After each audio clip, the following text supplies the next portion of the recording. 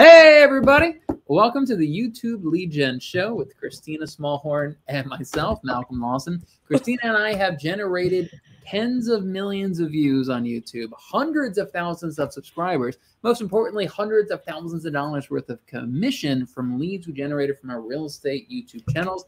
And on this show, we mastermind about using YouTube in our real estate businesses. Christina, how the heck are you today? I'm good. The sun is shining. The birds are chirping. Everything looks freaking dandy, you know? Fantastic. Glad to hear it. My channel's sinking, but yeah, I'm doing all right. Yeah, let's talk about that. I kind of want to pick your brain about my channel as well. So let's talk about your channel. You said you were trying some new buckets of content. Is that right?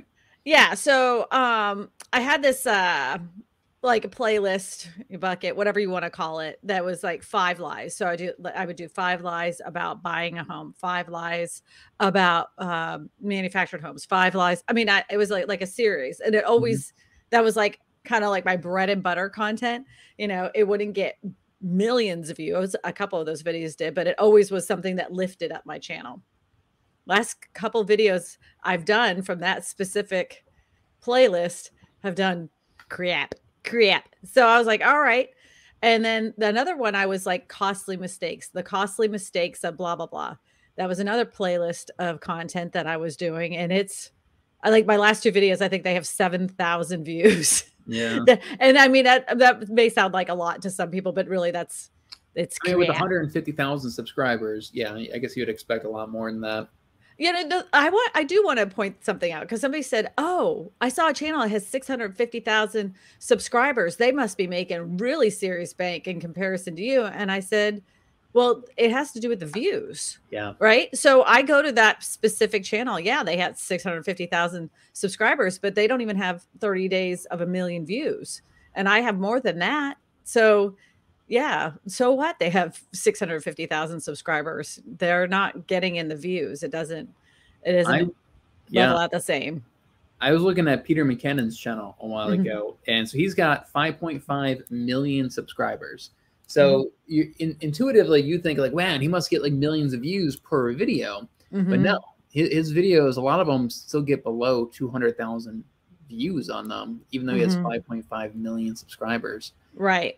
So, yeah, that's pretty common. Even like Dale Eves, I think he has 600,000 subscribers, and some of his videos get like 20,000 views on them. Like that's pretty common.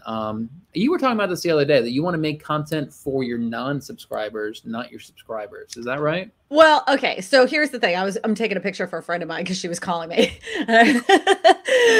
Here's the thing.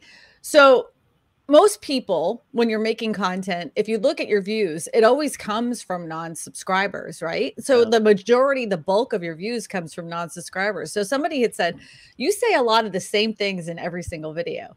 Well, that's because most of the people that are probably going to watch that video are non-subscribers. And you'll see that in the comments like, oh, this is the first time I found your channel, or this is the first time. So even though you're repeating a lot of the same things in your videos, when it comes to, like, if you start talking about one specific thing, and I'll just give manufactured homes, that would be one of those things. So people always get it messed up between modular and manufactured. I describe the difference between modular and manufactured in every single video when I'm talking about modular homes, because I know the majority of the people that are watching are non-subscribers, or at least this is the first time they've seen my content. So I try to reiterate a lot of things that are common misconceptions. And you have to think about that. You know, you have to think about that every time you make a video. You know, like some people even say, well, I already did a video on that. Right. Well, if you only got 500 views on it and you already did a video on it, redo it. Because I mean, redo that video, redo a title. Sometimes it can be almost the exact same content. It's just packaged in a different way. And one packaging with 500 views, another one with 500,000 views, just by packaging pretty much the same stuff over again. Somebody like Graham Stephan, I mean, you know, his content it's all the same stuff over and over again. You know, a lot of times for like, you know, how to invest or how to save money, it's the same exact stuff. It's just packaged from a different angle and packaged a different way. And also, I'd say that psychologically, like sometimes we need to hear something multiple times before it really sinks in, before we really like accept that. I think it's okay to kind of repeat, have some overlapping content like that. Well, I did get a comment one day that was like, "You just say the same thing in every single video." And I told him, I said, "Well, thank you for watching every single video. I appreciate Yeah. it." So, you know, like, I don't know. People are funny. I get the more troll comments than any human being on the planet. I mean, honestly, Malcolm, how many troll comments do you get about your appearance, like about your eyebrows, your hair, your skin color, your lips, your anything? Like, how many comments do you get like that? Not a lot right now. When I was in the military and I was clean shaven and had a really like high and tight, I used to get some comments, but not a lot now. None, actually, almost none. Yeah, I get them every single video, every Yeah. single one. I got like, because my hair is like more purple now. And I liked it. I had made a mistake and I made my hair purple once, and I was like, oh, I kind of like that. And so I made it purple again. And somebody's like, oh, geez, why is your hair purple? Why do women do this to themselves? They make themselves look ridiculous. And I was like, I was like laughing because I'm like, what makes you think that my hair color has? I just wrote, so sorry. I didn't know my hair color had a negative effect on your life. That's all I wrote. And everybody else in the comment section after that brutalized them. But it's so weird to me that people feel so compelled that they have to get on their keyboard and be like, blah, blah, blah, you know? Yeah, it's pretty funny. Yeah, like that really makes a difference. Now you have a little bit of an older audience, right? Yeah. So my, I think it's like 55, like 47-ish to 56 is my highest. My second highest is that 56 to 65. So yeah, you know, but I'm happy for that because they spend more money on those people on ads because they'll buy more crap off the internet. Oh, that's interesting. Yeah, Yeah. I noticed that. And that is another factor in like how much money you make off of YouTube is how are you monetizing it, and if you're mainly getting AdSense revenue, like stuff like real estate and finances and cryptocurrencies, the ads are much higher. They pay much more. The advertisers pay much more to run those ads, so you make more money off that. Why do you think Meet Kevin does like 3 videos a day? He's just hammering it. Yeah. I think he's kind of losing it though, because he's like every time I turn around, he's like a different hair color. And I think he just doesn't give a fuck anymore. That's what I think. He looks exhausted though. He looks like he's burning the candle on both ends. He was showing his portfolio and he's got like $40 million invested in all these different things. Like once you get to that point, like you just don't give a fuck anymore. You can do whatever the heck you want. Yeah. You can run for governor if you want to, you know. That didn't work out for him, but you know, yeah, good on him. Good on him. He's super young. He's made a shit ton of money. Ton of money. And he hustles. Yeah, he hustles. And he's out there every day making more content, you know. I mean, when is enough though? Like at some point, when do you say, you know what, I've made all this at this point, maybe I should go do something else? Right. I don't know. Like that would be, I'm curious, like when is enough? And for somebody like him, like once you get to that level, then you have to start bringing on other people and sort of having your channel more of a network, and you have other shows on your channel. I've seen several people doing that and like removing them from the actual content. Yeah, but then it wouldn't be Meet Kevin.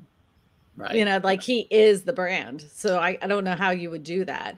I mean, I guess you could have as many guests on as possible, you know? There's a guy, the King of Random. Do you remember his channel? He used to do a bunch of like weird little like science experiments and stuff. And he did that. He brought some young people on and started doing videos with them. And eventually he just kind of stepped away after a year or so. And they took over his channel. Well, I mean, like, okay, so, you know, Mr. Beast, let's just give an example. He is the channel, right? Yeah. But he always has his cohorts, you know, behind there, his little minions that do all this stuff with him. I mean, do you think someone could take over Mr. Beast's channel? I mean, he obviously knows what content works for YouTube. And he also has like those little minions have their own channels. And every time they put out a video, it's like 23 million views. So he knows the strategy that works.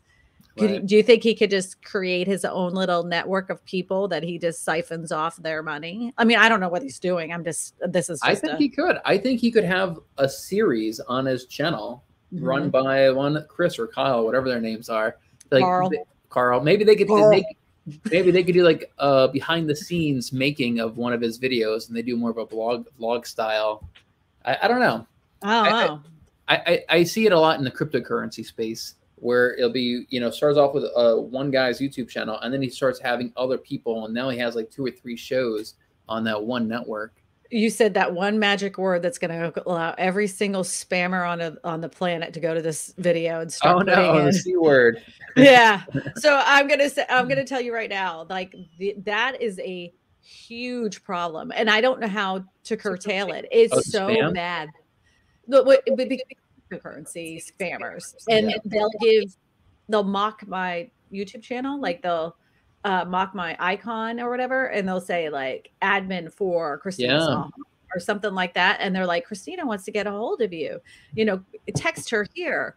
Like I don't know. I have to put out a post at least once a month saying that this isn't true.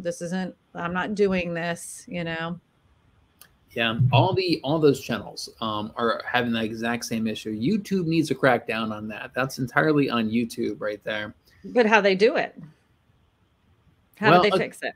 So, okay, I guess there's a couple of different things. Like creating a spoof account is a little bit different, but like there's one thing that goes on where somebody comments, and then instantly there's like 40 comments below, and everybody's like recommending, oh, you got to talk to this guy. He's an expert at investing. He made me millions or some crazy stuff. And it's obviously bots. It's like 40 comments in a row. Oh yeah, like have you heard of Gene Russell? Yeah, I've heard of Gene Russell. He was the best. He got my portfolio all cleaned up. Oh, I should really get information about Gene Russell. That Gene Russell sounds really good. Like yeah, I've seen those little things. So before we jump into some people's channels, I want to ask you a question. So I just signed back up for TubeBuddy for the A/B testing feature. And I did that like months ago, and I did it enough to where I figured out my buckets, what worked best for each of my buckets. But now I'm introducing 2 new buckets. So I started doing the A/B feature again, just to really figure out what works best for those. Are you still using the A/B feature on TubeBuddy? Do you still do that kind of stuff on your channel at this point? So what I do is like, I'll take a playlist that I already have, right? And then there's an average CTR for that bucket, right? For that playlist. And I will put out a video.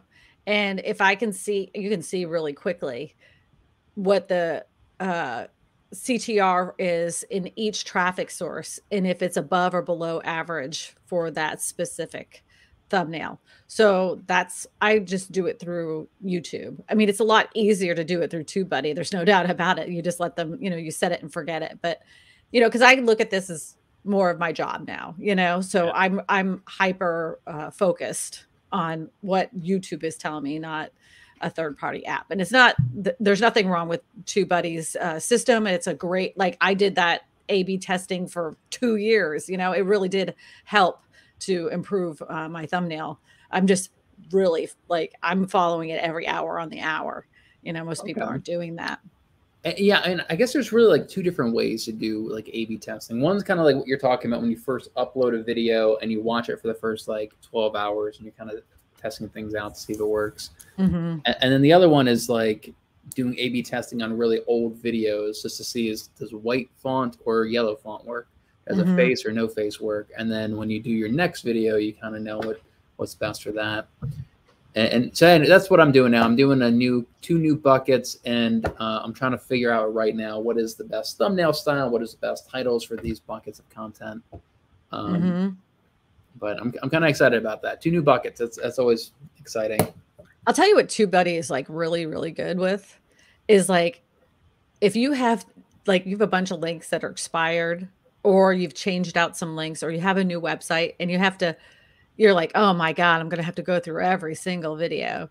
You can bulk do that through TubeBuddy. They have all these things to make your life so much easier because they can do everything in bulk.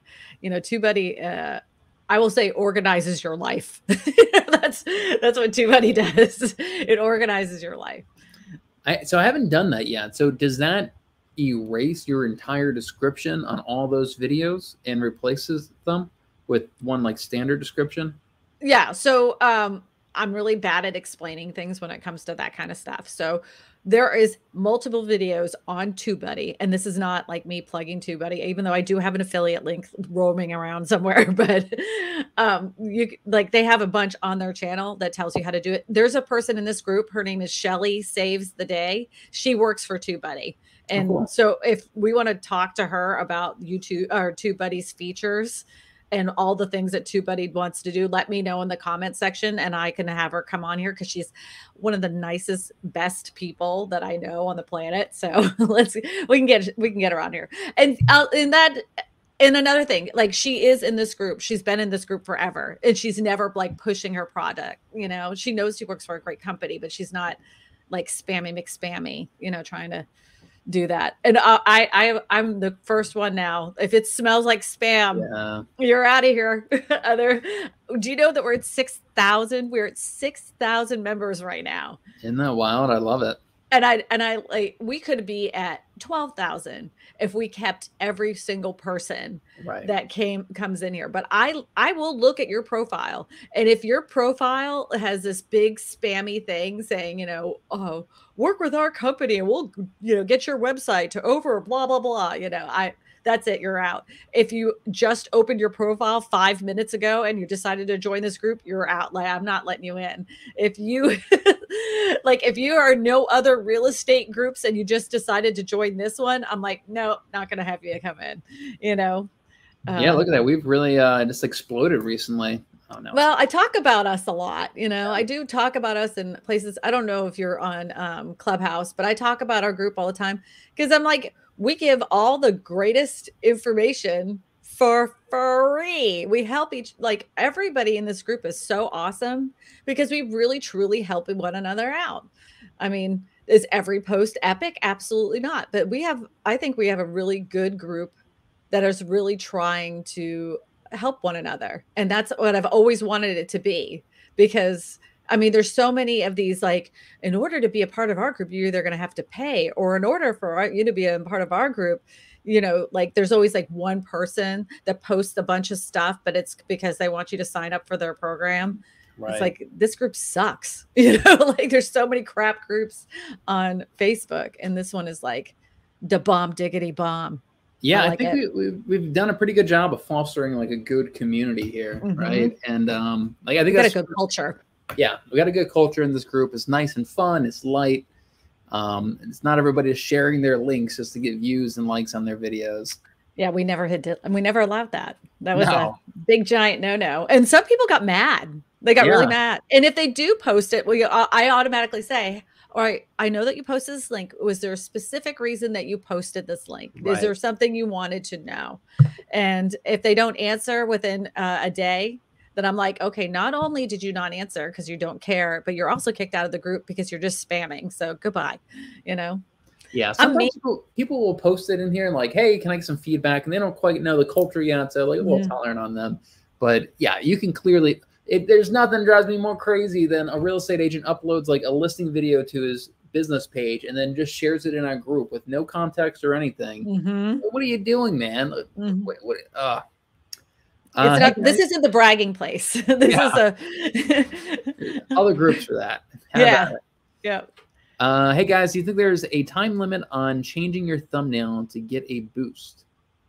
I think 48 hours. After that 48 hours and it hasn't like hit the train running, just pick one that did the best and throw it out there. Because I mean my video last week, I changed the title, I changed the thumbnail like, I don't know, 4-5 times, and then I like, now it's kind of like whatever. I don't even care anymore. It's dead in the water as far as I'm concerned.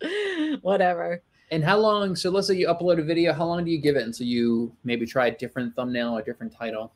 Well, I can tell within the first, I don't know, 30 minutes. Like if it's not 1,000 views within an hour, there's something wrong. And so then I'll change the thumbnail. And if that doesn't do the trick, I'll change the thumbnail again.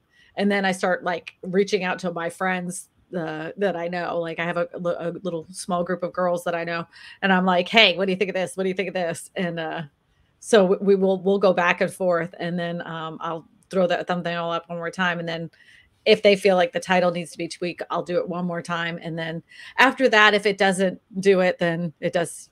whatever. I put in the hard effort. It's time to focus on the next one. Time to move on. Yeah. I mean, sometimes they don't stick.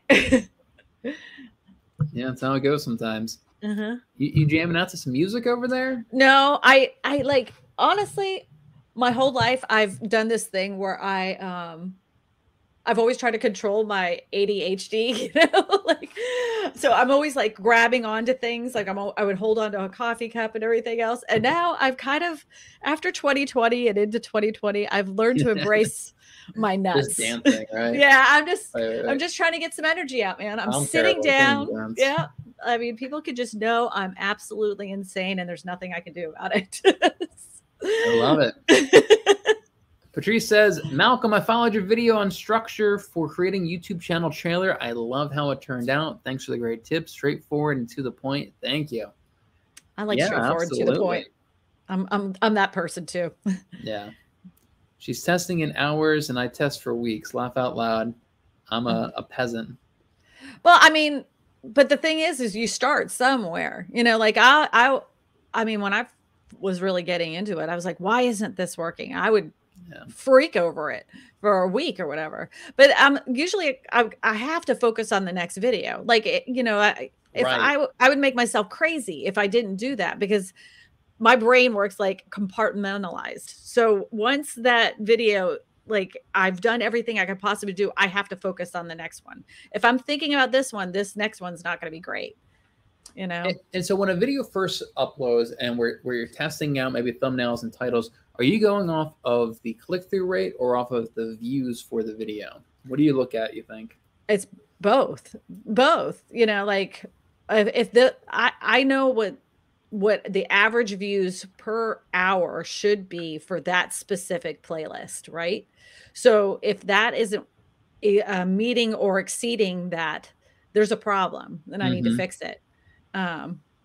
So, I mean, I don't always win. I don't always win. I try, but I don't always win. I mean, even the most wonderful YouTubers in the world, with the exception of a few, there are some that just they'll put out a video and it just isn't gonna hit it, and they could have 5 million subscribers and they put out this video and it isn't right for their audience. It isn't right for the algorithm.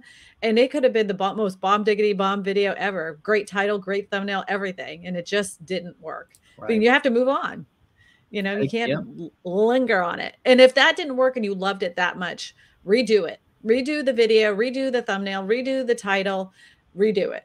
If you have that much passion for it. I agree. Yeah, you just got to package it. It comes down to the packaging, maybe that angle that you took on it just didn't really resonate with people for whatever reason. It could have been as simple as a hook. I helped review some channels yesterday. And the girls, she just had a hook that didn't work. It was disconnected to what she was making. And like she's talking about food and it didn't show it. Like she was talking about chewy marshmallows, right? So she didn't really show a chewy marshmallow. She showed them being made on the plate and everything else. But to me, I want to see like the stretch and the goo of a marshmallow thing. Simple things. And you'd learn those simple things over time. Yeah. Are we looking at somebody's channel? You keep popping this channel up. I'm getting things organized. Okay. I mean, I didn't know if you're just like totally amped. Like, let's that's shut my up, ADD. Christina. I'm just clicking buttons over here. Oh, okay. My ADD is clicking in.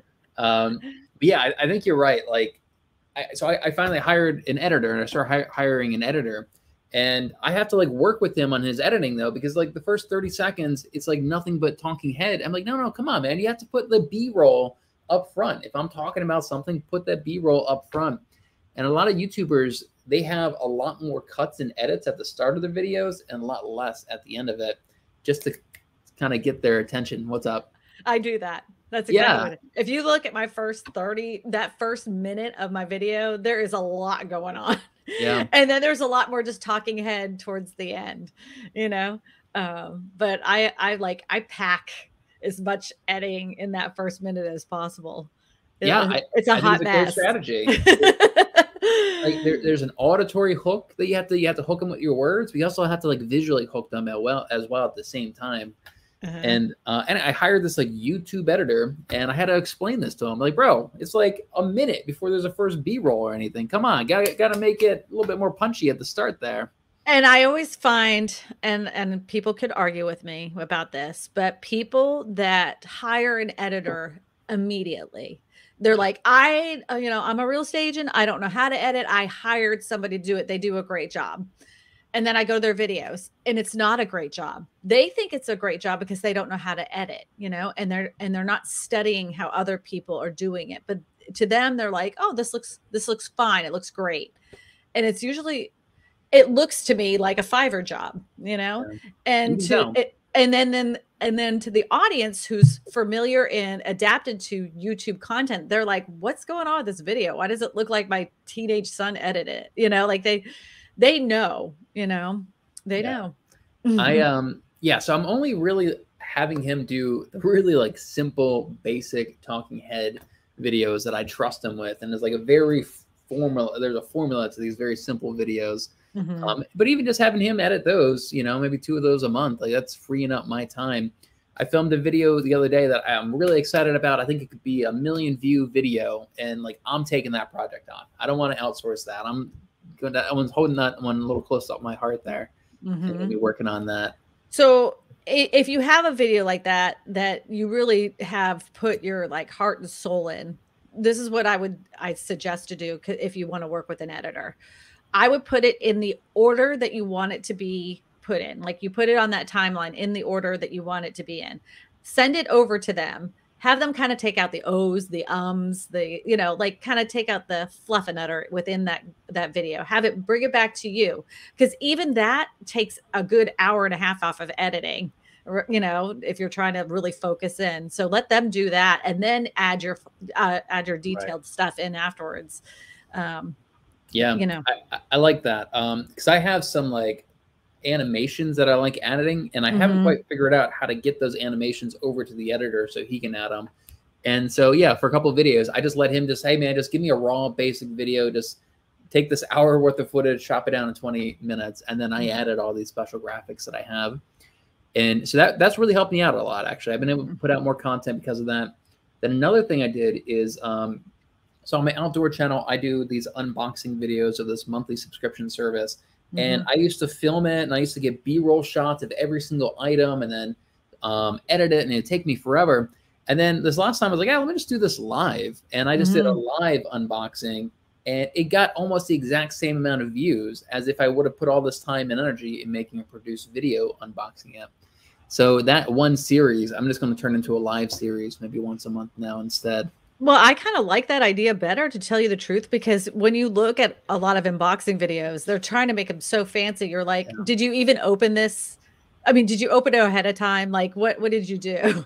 But if it was me, I would want to see somebody like open that Amazon box, pull out all the peanuts and everything that comes with it. And you could like totally make a joke out of like how much packaging you need for one tiny pocket knife, like really?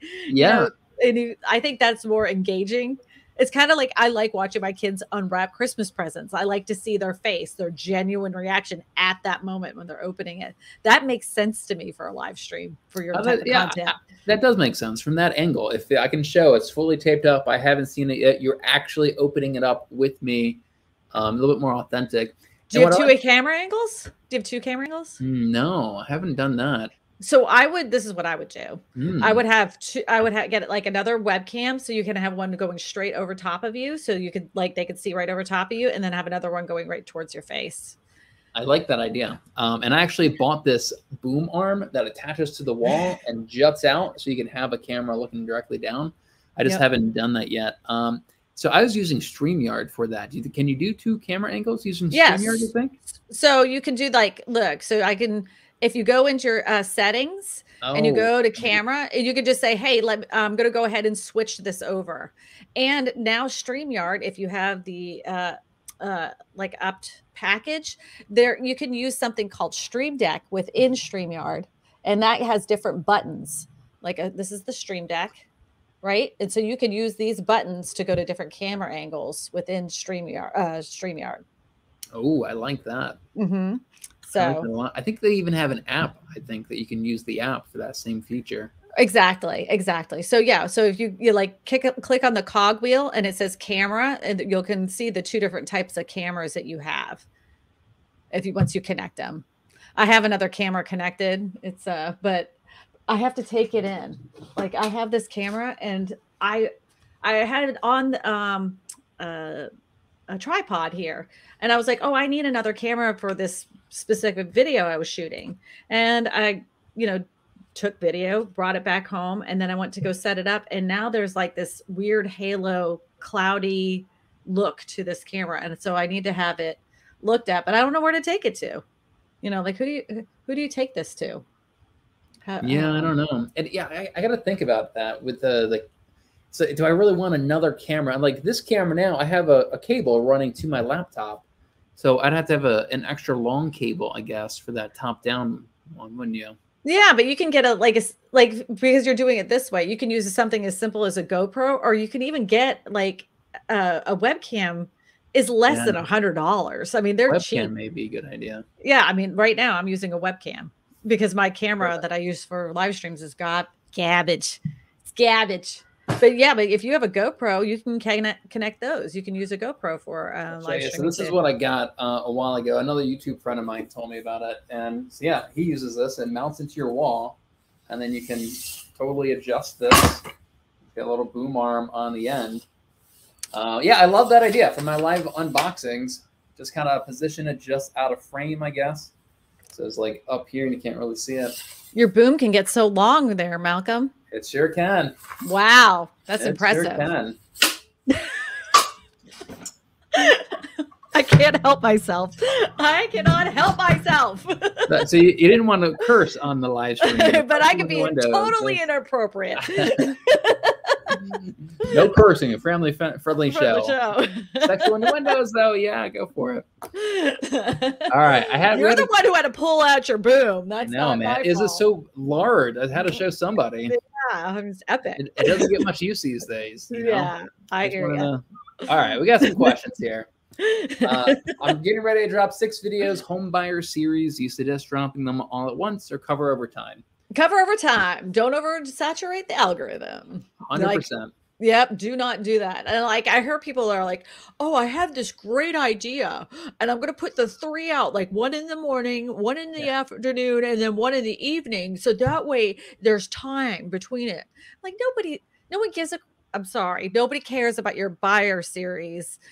You know, like they're not going to sit there for 6 hours watching all your stuff. I'm sorry, but they will if they're, you know, like if it's already in a playlist, they'll do it. But you know, they'll come back week after week. Let it breathe. Let YouTube do its thing. You know, and I'll also tell you if you're doing a buyers series, right? I would do it once a week, but you're going to have to not use. You can still even exhaust the algorithm with that. Like a series to me shouldn't be any more than like 3 or 4 videos.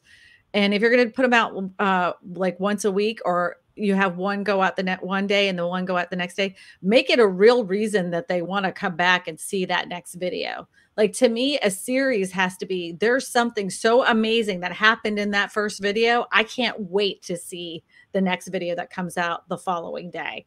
You know, like I have to know what happens. If that isn't the case, then just do once a week and make sure they follow in line with each other. Yeah. Yeah. You have to give them a reason to watch that next video. I agree with all of that. And another angle to consider is like, let's say you were one of your subscribers and you see a how to buy a home video. Maybe you'll watch it, and maybe let's say it's a 5-10 minute long video. But if there's 6 of them and it's like 2 hours worth of content, there's no way you're going to sit there and watch 2 hours worth of content all about home buying if it shows up in your subscription feed, which means you're missing out on potential views from your subscribers because you're totally overwhelming them with that much content. I would just schedule them. If you have 6 videos, up them all, schedule them, you know, kind of spaced out over the next, I'd say next month or 2. I know Christina likes spreading them out, 21 days? How long you like to spread your videos out? Well, I do. Yeah, it's about that. I have like my playlist that I kind of feed the machine to. And I'll like at the beginning of the month, I do one specific video for that playlist. And then I'll do the next week and the next week and the next week. But I'm always feeding different playlists each week. So I kind of want to see something now. Jeremy is saying that Mr. Beast, his intro of his last video was crazy in the first 30 seconds. All right, let's take a look at it. Okay. Let me pull it up here. I'm going to pull it up. This is a live react. Live reaction. I haven't even watched the video yet. So let's watch the first 30 seconds, see what we can learn about how to hook somebody's attention. Holy crap. Almost 140 million views in like a week and a half. Yeah. All right. And it all comes down to this first 30 seconds. Let's see how he hooks us. I recreated every single step from Squid Game in real life. And whichever one of these 456 people survives the longest wins 456 grand. The first game we're going to play is red light, green light. And they have 30 minutes to cross the red line on the other side of the huge room. So without further ado, green light. I love it. 19 seconds. He's already into the content. Look how much transitions were in that first 19 seconds. I mean, you couldn't even count them all. There had to have been at least 8 minimum transitions of all the things. Yeah. And you notice he didn't say, hey, don't forget to like and subscribe and follow me on MrBeast.com and order my cheeseburger. Yeah, order my cheeseburger. Yeah, well, he really is a YouTube genius, and it all started from a kid that was sitting there, and all he did, his first like major viral video, is he said the name PewDiePie. Like, I think it was like, I'm not going to stop saying the word PewDiePie until I've said it, I think 1 million times. So he just went PewDiePie, and he literally, I think he did it on a live stream. That's crazy. Constantly said it. Yeah, and then there's another one where he took an Uber ride from the East Coast all the way to the West Coast, and it's just crazy ideas. And he's a great example of showing how the concept of the video is the most important thing, and why you can't make a video about escrow accounts and expect it to get views on YouTube. You have to come up with a really cool concept, a really cool angle for your videos. Do you know what is interesting to me? What's that? Is that I watch, like when you think of TV, you think of like how many people really are watching that television show. You're thinking there's got to be millions of people watching that television show. And something like Mr. Beast quadruples the views of a lot of very popular television shows. And that's why, he's making the money that he makes. I mean, like, of course. And I know that it makes these executives at television firms really ticked that, they can't pull the same views as some really smart kid on YouTube, you know? It is pretty wild that they can spend millions of dollars to make a Netflix series, and then Mr. Beast can make a video of him in his bedroom saying a name 100,000 times and get just as many views on it. Yeah, it's pretty, and this is like, YouTube is competing with Netflix and Hulu and Amazon Prime. Like, we're a direct competitor to those platforms, and more people are switching over to YouTube content. And I think it's also why I think TV is the fastest growing platform on YouTube. Slowly the TV is going to be a bigger and bigger source of streaming it, and then our content's getting longer as well in order to compete with those series. So this gentleman says, editing is so hard. I have tried to hire out several times, but I always end up going back and doing it myself. Yep. It's tough, man. The struggle's real. Yep. It's so frustrating. It's so frustrating. I've done it. And I think the thing to do, honestly, if you're crunched for time and everything, like, the worst part for me is like taking down that initial big chunk of video and bringing it all the way down. So if you could take that first chunk of video in order of how you want it to be set up, send it to a place like Video Husky, have them take it down, say, don't put any B-roll or anything else on there. Just take it down, like bring this, 45 minutes down to like, I don't know, good 10 to 12 minutes, and let them do that. Then you take that video and then add your I would say gingerbread to it to make it more secret interesting. Sauce. Yeah. Yeah. I'm on my 3rd editor now that I've tried in the last like month. And today, actually, I got my first video back from him that didn't need any revisions. And I can't tell you how excited I am, because I make like 20-minute long videos. And my first editor, I had to watch 20-minute long videos 3 times, and every single time there's all these mistakes in it. And it's like, you're not even saving me any time here. I know. And so I'm at the point where I have one specific series that I trust this guy with, and he can actually gave me his very first video. I didn't need any revisions. So I'm pretty excited about that. This is my newest edition. Hey. He can't hear. I got earphones on. But he pops into some of my videos sometimes, and I leave it. Yeah. I'm like, you know what? Years ago I would have been like, oh my God, get the cat out of here. Oh my God, he's ruining my video. That'd be perfect. Now I'm like, leave the cat. I don't care. Let him do his thing. You know, if it's on a live stream, people love it. Oh, I'm sure. Yeah, I'm sure they do. Ooh. Oh my goodness. I didn't do it. The cat did. Freaking cat. So he, going back to his buyer series, they're ranging between 4 and 9 minutes. Yeah, it's definitely too much to upload all in one day. Let's see. 14 camera changes in 19 seconds. Jeremy counted it. That's almost a cut every second. And a lot of YouTubers do this. They have far more cuts at the very start, and then it kind of slows down as you get to the end of the video just to get their attention. My cat's behind the camera, so it keeps moving. Are his burgers available across country? They are. I don't know. I don't know. It's some kind of weird model where he just has the recipe, and all these different places are making his burger. Different companies make the burger. They just have to follow his recipe for it. Speaking of burgers, so I saw the most epic TikTok series and then it turned out to be the biggest disappointment. So there's this guy, he's a comedian, his name's Kyle Sheely, right? And he comes up with this idea on TikTok where he had kept dropping by at his gas station, his local gas station, and he noticed there was these like cardboard cutouts. You know, sometimes it would be Dale Earnhardt, sometimes it would be like Dolly Parton. It didn't matter. It was always a cardboard cutout. And so he was like, I'm just going to put a cardboard cutout of myself there, right? And of course, I'm going to make it look like an advertisement. So his name is like Kyle Sheely. So he's like, I'm going to make this Kyle Sheely, and it was like ask for the Kyle Sheely meal. So he was going to. You know, so he did this, right? So he has his friends make this cardboard cutout of himself. Ends up being way bigger than he anticipated. So he brings it in there and he's like, okay, I didn't get caught, right? So everybody was like, oh my God, this is hysterical. So the video kind of goes viral, and people were coming in and they had moved the cutout towards the snack food place, and they were getting pictures and videos of it, and they asked the people behind the counter, what's the Kyle Sheely meal? And they're like, we have no idea, that just showed up. Fast forward, the chain of hold on, so he's putting it in like random gas stations. He put it in his local gas station because he thought it'd be funny, right? Okay, so like the cashiers there, they don't know. They thought the owner or something put Nobody it there. knows what the hell this is. It's just all of a sudden shows up. So it goes so viral because it's like on Reddit, it's on Twitter and everything.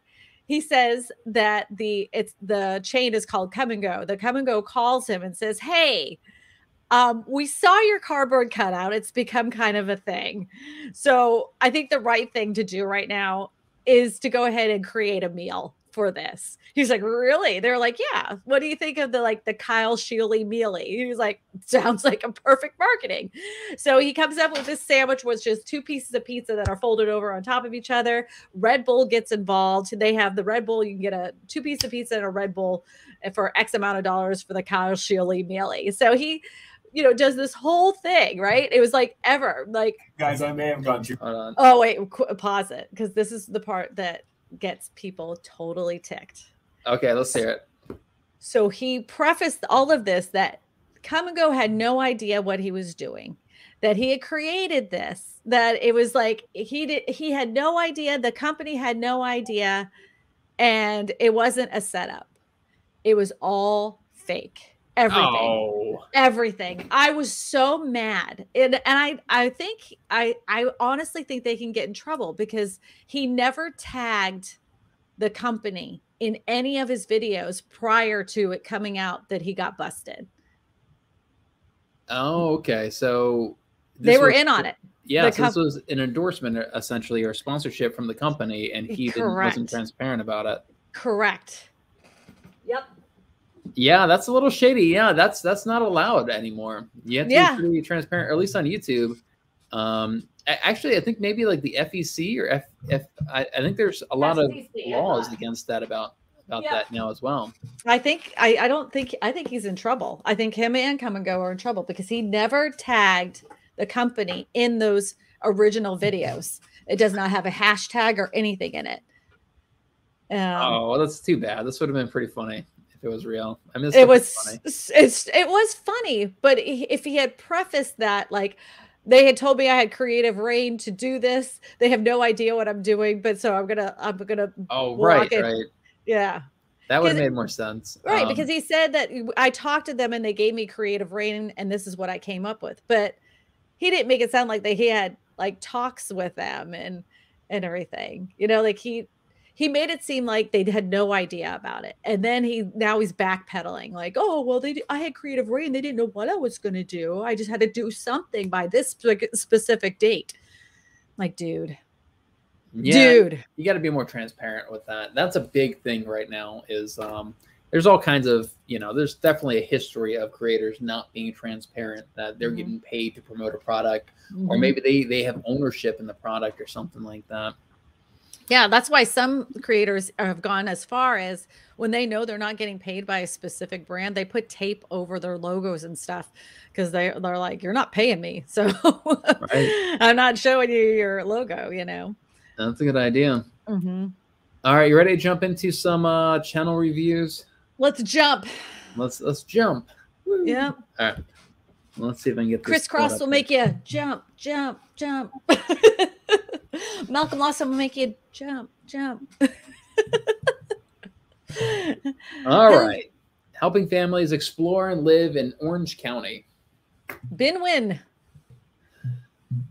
Let's go. So very first thing is you need to go and customize the playlist on your homepage. So it actually looks like you have more content. By default, there's only one playlist. And you need to go into customize channel, and then you can add playlist, and that's how you curate the content on your homepage. Let's check out his channel trailer. Hi, my name is Ben Nguyen, and welcome to my YouTube channel. I'm a realtor here in sunny Southern California, and I'll be posting videos here once a week. You'll learn tips on the home buying process, how to get your home ready for as a seller, and hyper-local market updates. Be sure to subscribe for new content and comment below to introduce yourself. Is that an echo on our end, or is that an echo on... Oh, are you hearing an echo? Maybe because I'm playing the video and then my microphone's picking it up or something? Oh, so then when you mute your microphone, Mr. Man. Oh, okay. So let me try this. Yeah, it's fine. There's nothing wrong with his intro. Does it make me go, yay? No. It's just kind of like, hey, this is me. Yeah. I think like you could add some B-roll to it, take some clips of your videos and kind of spice it up a little bit to keep our attention. Add a little salsa. But it's good that you have it. You have a decent intro. It fully explains the value proposition of your channel, who your audience is. I love that you have all your contact information right beside it as well, so it's easy to find when somebody first finds your channel. Let's see how much content you have here. Okay. I have a question. Do you really believe that a channel trailer does anything for a channel? So that's a tricky one. I think for real estate agents, I think it can.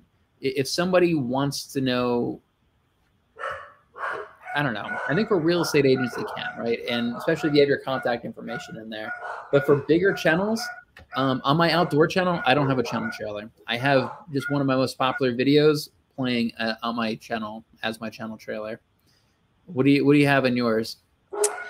I do not use a channel trailer. I never did, because I'm like there's the biggest channels on the planet do not use channel trailers. Why?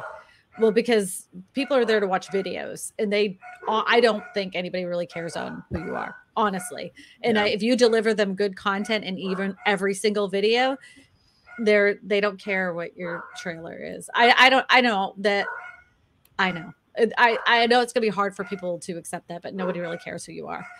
And they don't until you give them something that they want, which is really good content or information about a specific area. And then they'll hunt you down on social media sites that you didn't even know that or existed. Right. Yeah. Like somebody like Jeremy Knight. I mean, he stopped putting his contact information or anything in his videos or having any call to actions. Yeah, I agree.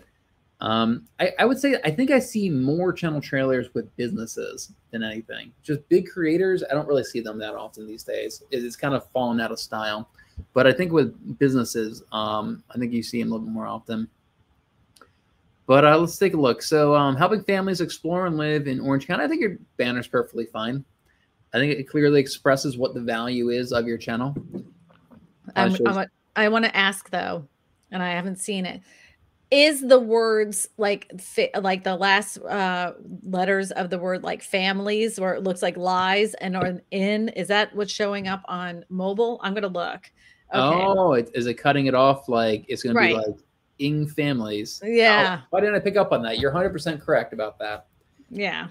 You're 100% right. Let me look. Let me pull up my real estate channel just to kind of give you an idea of what we're talking about. And another thing while you're doing that, and it's come to my attention even through this group that sometimes the NAR has been cracking down on people that use the word realtor in their channel names on their Facebook pages. I've seen it with one person in here. I've seen it a lot in my local area of people on their Facebook business pages because they use the word realtor on their Facebook page and they tell them to take it down. Just FYI. Yeah. You're not allowed to use that designation in your you got to be careful with that.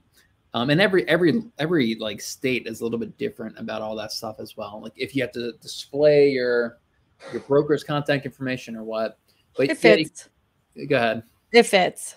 Oh, good. Yeah. I wasn't sure. So yeah, it does fit. It says families in orange, but that's it. It says families explore and live in orange. Oh, instead of helping families explore and live in orange. Yeah. So like if you look at mine, I have everything kind of compressed in the very center just to make sure that shows up in mobile. And then this powered by Real and Search for Maryland Homes, that only shows up on desktop. So you said it just says families explore and live in orange. Yeah. In orange. So it cuts off helping and county. Yeah. It would make, and majority of your views come from mobile devices, and like across YouTube. And if it was me and I was telling you and giving you advice on your YouTube channel, since you asked for it, I would move your image off to like the right-hand side. And then all my banner would say is helping families in Orange County, period. That's your value statement. That's it. That is your statement. And leave it at that. Explore and live. No, you're helping families in Orange County. I like that. Yes. I think that's much more concise. I think it totally works. So let's take a look. So your thumbnails, like you're doing a lot of things right. You know, nice big face, not too much text. It's pretty easy to read. I think you're doing a lot of things right with these. I like that you don't have your face in all of them because sometimes it doesn't always make sense too. But I'm going to tell you something that I learned about like a $7 million home. So don't cover up the house, right? You covered up the $7 million house with a bunch of words. Why would you do that? What you really want to do is put the word 7 million behind the house. So the house is front and center. That is the feature that people really want to see in a video. So let me show you something. So Brad McAllen, right? He does pretty much nothing but listing videos. See? Yeah. And after a long time, he figured out what works well for the click-through rate on these videos. And he does just the number of the house or the price of the house. And that's it. And so if anybody's out there doing listing videos, I would emulate this style right here. And if you go back, a couple years ago, he was doing much more creative stuff, with his thumbnails. And he just figured out like, you know what, just throwing the price up on there, that's what works really well. And so let me go back to where was it? Yeah. Take out million home and just put 700 million, just put the number 700 million. I think that would get a lot of people's attention. And it's a 58-second video. It's pretty tricky. Let's take a look at some of your titles. So new Sunset Beach home. Yeah, I mean, that could get a lot. you can make that a little bit clickier. What Brad does is he does something like inside this $7 million sunset beach home. Yeah, like look inside this $7 million. Yep, sunset beach home. Yeah, look inside. He's also really kind of narrowed down what titles work really well. Or some people, they try to pick out like some feature of the home and highlight that in their title. You know, beachfront views. Or if they have some strange bathtub or something like that, you know. California state parks in Orange County. I'd spice that up a little bit. Best California state parks. California state parks you should know about. My favorite California state parks. Add some adjectives in there. Pros and cons of living in Huntington Beach. That works. Housing slowdown. Home selling tips. Again, yeah, these are like home selling tips. This is a label. You got to create a headline for that. You know, home selling tips your real estate doesn't even know about. Home selling tips that'll save you $10,000. You know, all these mortgage rate updates. Spice that up. You know, urgent. Mortgage rates have changed. Do this now. Yeah, I'd say your titles could. A lot of these titles could use some spicing up because they kind of read like an encyclopedia. Yeah. This title's not bad, and it's got one of your most popular videos. Yeah, 2,000 views. Let's see, what are your most popular videos? Yeah, that was it. Yeah, your top 10s. Yeah. So I would, if your top 10s, I would kind of think, you know how you say pros and cons. Instead of doing that, why don't you say 5 things you didn't know about living in Huntington Beach, right? And then you could have like a playlist. You have top 10 things. That could be a playlist. And then another one could be 5 things about living in. And then you would have a playlist of that. Because obviously numbers work well on your channel. Yeah. I think she's right. Like, you're picking up a trend here. Your most popular videos are top 10s about your area.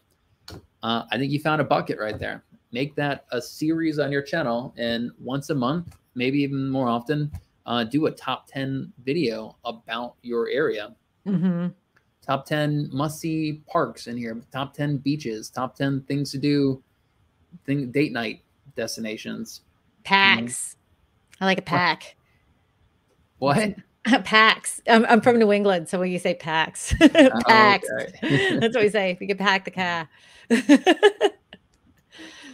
Yeah, and then like 2021 mortgage rates. Yeah, so like a lot of these, you really got to craft your titles and really spend time thinking about it. And see, if it was me, is like what you don't know about the 2022 mortgage rates. Yeah. You know, five things about 2022's mortgage rates that no one's telling you. So let's compare your title, 2021 mortgage rates, and let's take a look at some of Christina Smallhorn's titles.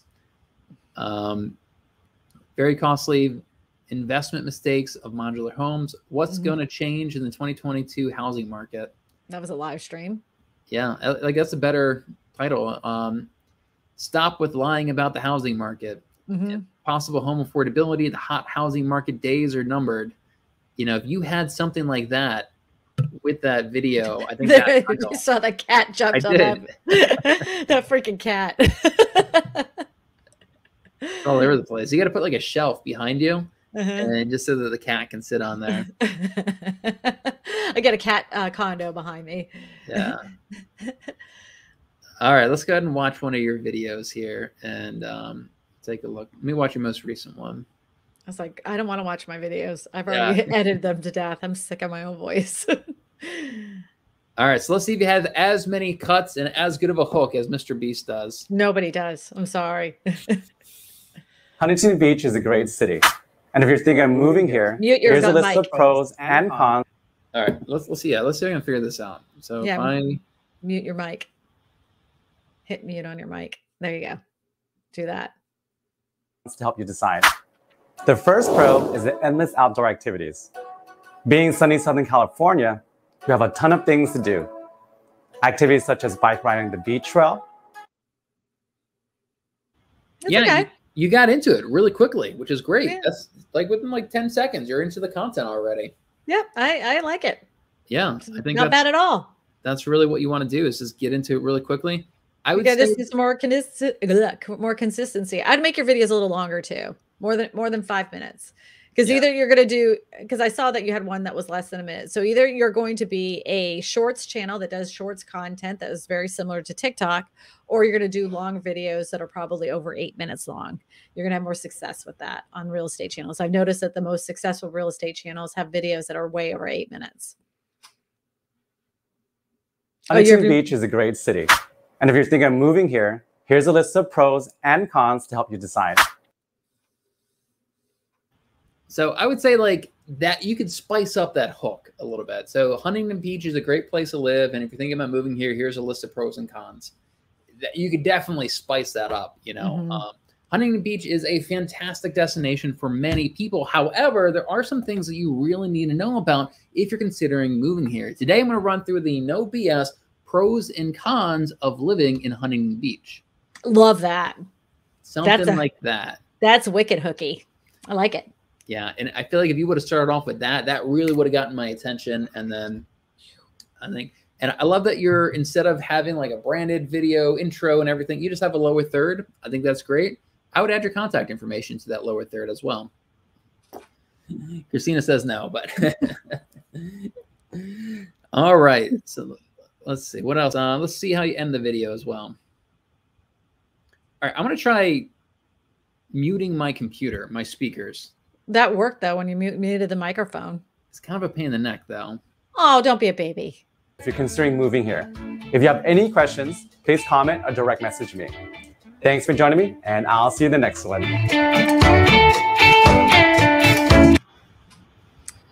How many more seconds? Sorry, what's that? He had so he had at least another 5 seconds where he didn't say anything. So that people have already clicked off the video. He didn't introduce another video. That's what I would have done. I would have introduced a different video. So right here, people are backing out of the video, and you still have another. Yeah, you have like 6 seconds of this kind of dead air time. Yeah, I would have said, hey, yeah, now that you've seen the pros and cons, now that you know what the pros and cons are of living in Huntington Beach, check out my video right here breaking down the 10 most fun things to do with kids here in Huntington Beach. Something like that. And then I would have had that lower third again with your contact information. Then I would have done it. Not at the beginning, but that's just me. And I do see that you do have your contact information in the description, which is good. Okay, let's talk about your description. It's good you're doing one paragraph. That's typically what I do. I would have other links in there to other playlists, maybe other videos. I like having call to actions associated with my contact information. So like schedule free consultation, or call, let's talk real estate, and then have your phone number, or search for homes. Instead of saying website, search for Huntington Beach homes. Something along those lines. Mine does say that, like looking for a referral in your area, contact me here. Looking for a collaboration on one of my videos, click here. That's what mine says. What do you think about his video quality, man? I think that background is great. Yeah. Yeah. He's smoking. Like most people, like, no, it's good. I like it, man. You got you got your key light. You got a little bit of a red, like, fill light there. Yeah, it looks good. Yeah. I will say that I would like his image to be a little bit brighter on his thumbnails. He had one image that looked really good.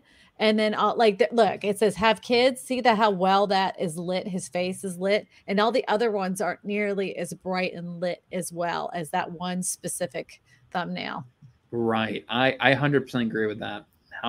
This one compared to this one, and it's because you're taking and even the one next, and then the one next to it, even that he almost looks like he's in a closet, like a dark closet when he took that picture. That's slowing down, and then this California state, like they're not bright and crisp and clear. I'll tell you. I was going to tell him a good app. Shut up, Malcolm. Now listen to me. Ladies first.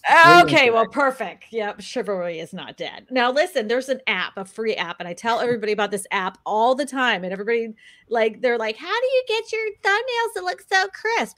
So if I have a photo like this, and it's not like my face is dark and everything else, you can take that photo and stick it into an app called Snapseed, completely 100% free. You take that image from your phone, you upload it to, let's say, Snapseed. Here, I got this picture of me in a big bowl, right? So they have all these tools right here, and you can boost up the clarity and the sharpness. That was structure and sharpening. I boost that up to about 25. That immediately starts to show all the details and the strands of my hair and brightens up my eyes instantly, right? Then I have that. Then you go over to tools again, and then you go tune image. Once you do that little tune image, they have all these different little features in tune image. They have saturation, ambience, highlights, shadows, warmth. So you can and your brightness. So you could take that brightness that you have, you could take that brightness in there and bring it up a little bit, right? And then you can adjust all those things. Snapseed is 100% free, and everybody should be using it for their images on your thumbnails. If you want to know why mine looks so crisp and clear, this is it, Snapseed. Yeah, I'm very happy with Snapseed as well. And so I have Photoshop. It's far easier for me to make my images look fantastic in Snapseed than it is Photoshop. Like to increase the sharpness of Photoshop, it's real pain in the neck. And I don't even know if I'm doing it right. But with Snapseed, this is so easy. And so sometimes I'll find images for my thumbnails on my phone, edit them in Snapseed, and then put them in the Google Drive, and then import them into Photoshop so I can make my thumbnail with them. I even I use a program called PicMonkey. I know a lot of people do, and they do have sharpening and contrast and all that in PicMonkey, but it washes out your image. It really makes your image look like total poop. So that's why I started using Snapseed, because it really makes that image look so crisp. And once you transfer it over to PicMonkey, it's so easy. Just trying to show everybody what the icon looks like. It's that little green leaf right over there. Yeah. And Peter McKinnon actually uses this. He uses it for his Instagram photos, supposedly. I don't doubt it. I don't. Yeah. My brother, who is a professional photographer, he's won awards and everything. That's what he does. He uses Snapseed. He didn't even tell me about it. Yeah. And he says there are all those features if you have an iPhone within iPhone, but it's a lot of playing and trying to figure it out. This clearly states easily what you need. Like, you need it to be brighter here, you know? I would love if they had a web-based version of that I can do on my computer instead of my phone. We were trying to figure that out the other day, and I don't think you can. I think unless I got like an emulator on my computer to emulate a phone, then I can install it or something. I don't know. I might do that. We'll see. We'll see. We'll see. All right. Well, I think we're at the 1 hour mark. That went by really quickly, man. We had a lot of stuff to chat about today. I know. I love to talk about the YouTubes. I talked way too much. I know. I know. I know. No, I mean, I'm the same way. I've been really motivated this past week.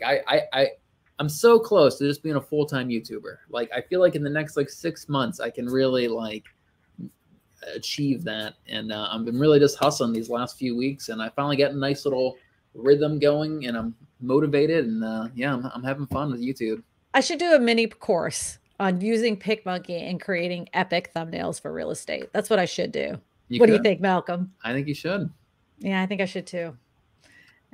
I think I should too. What do you guys think? You let me know in the comment section below. You want a course on thumbnails from the Christina Smallhorn?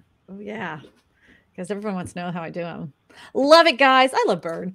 Yeah, we have some really cool people in our group, man. There's some people that make me laugh. And I love that. Burn's crushing it out there in San Diego too. I have agents that talk to me, and they show me Burn's channel, and they're like, man, I want a channel like this. Well, yeah, I know. I know that dude. I've met him face to face.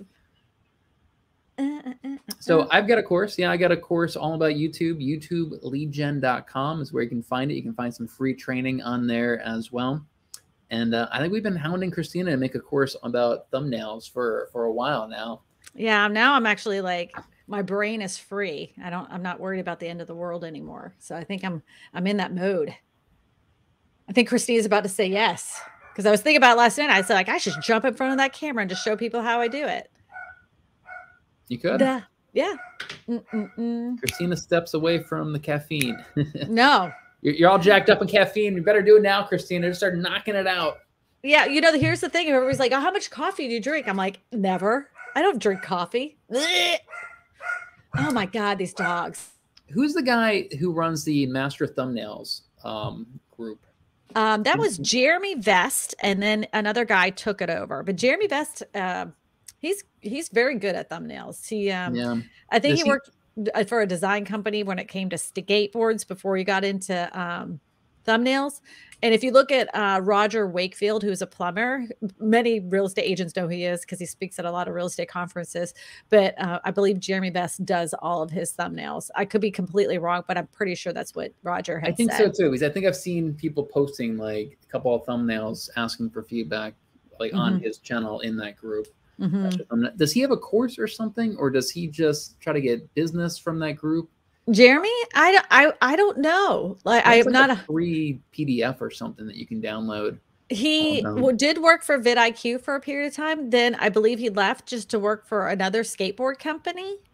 I know he was like on a new adventure and everything because I remember Daryl posting something about it like 2 years ago. But I think he always has his hand in YouTube. And like I said, I believe he's like someone you can hire for consultations and consultings and stuff like that and training. I don't know for sure. I think so too. I think that's what it is. That may be his angle because I think he does thumbnails for a lot of big creators, doesn't he? All right, is that our outro dance? No, I just dance. That's just your dance. I just do a little dance. Just dance. Yeah. Oh, that was a good song back in the day. Hey, beautiful guru. Oh my gosh, Sir Guru, what are you doing? What you doing, my friend? Mini courses for thumbnails would be great. And you know how many people? I'm in Daryl's course right now. Your life is about to change. That's all I can say. And everything that you think you know about YouTube, just go ahead and throw that in the garbage because your brain is about to explode. You know nothing. You've now taken the red pill. Love seeing you on early. Yay. Yeah, Daryl's got a good course. I think it's 5,000. I'm still in there. I still have access to it. I need to get more active in there. I think from the biggest thing I took away from his course is just the buckets of content and creating series. You figure out what works well for that series, and you just kind of stick with it. Yep. Yeah. But there's a life expectancy, you know. So you may think you have it all down, right? You've been doing the research. You've done it all. You're like, yeah, this is working. This is what's making my channel. And then all of a sudden, it all, it's all ends right then there. Market crash videos are not going to last forever. No, they're not. And that is my biggest curiosity of what is going to happen to these channels that have exploded in the last year since the beginning of the pandemonium. What's going to happen to those channels that like literally every video is housing market crash, housing market bubble, housing market inflation rate. So I've noticed that a couple of them have started to use other, like, it isn't just housing market. They're starting to do things like interest rates, investments, and they're adding in like a dash of what Congress is doing, Yeah, you got to pivot it somehow. You're gonna have to. The beginning of the pandemic, there are people who have whole channels just about the pandemic and updating people on it. Like, what are those channels doing now? Does anybody even watch that anymore? I'm sure they got a lot of people unsubscribing from those channels at this point. Yeah. There was people that came up out of nowhere talking about what was going to happen with the pandemic, and a couple of them I knew just deleted their channel altogether. For me, so like I've got my channel is about like emergency preparedness and like the camping and survival and stuff. And my rule that I established is I'm not going to make any predictions about the future in my videos anymore. So no, like, oh, the pandemic's going to strike us again next year. Or, oh, we're going to have a housing crash, or we're going to have a shortage of food. Like, no more predictions at all for me. Because they're so hard to make. This guy, BitBoy Crypto, he had started a pandemonium channel, right? A pandemic channel. And it was killing it. He was really killing it. And then he pulled that out. But I mean, he has another YouTube channel. It's got 1.4 million subscribers. I watch him daily. Oh, you do? Yeah, Ben Armstrong, BitBoy Crypto. He's good friends with one of my friends. Oh, cool. Yeah, Dusty. Yeah, no, I watch him daily. Bit Squad. Are you guys pro real estate niche? I've already have authority in a specific interior design niche. I am integrating that into my real estate career. So if I was you, if it was me, I would make my channel specific to interior design and sprinkle in the fact that you're a real estate agent. My channel is about affordable housing options. Your guru said, yeah, I wish that people were talking about more affordable housing options. They happen to know I'm a real estate agent, but I'm really just specifically talking about affordable housing options. I don't talk about my specific area at all, but everybody knows it because I end up inevitably, naturally throughout the conversation, I will mention something about like a specific law in Louisiana or whatever. So that's what I would do. I mean, I like that angle. Yeah. Like you can do interior design. Like you don't have to make home buying tips and home selling tip videos and market update videos and interest rate videos. You don't have to make that stuff. Right. You can come at this unique angle of yours of being an interior designer who's also a real estate agent. I would look at a channel called study a channel called Design to the Nines, right? That's a good channel for interior design. She pivoted away from real estate because her channel was doing so well. She's still a real estate agent, but she really all she has to do is YouTube now.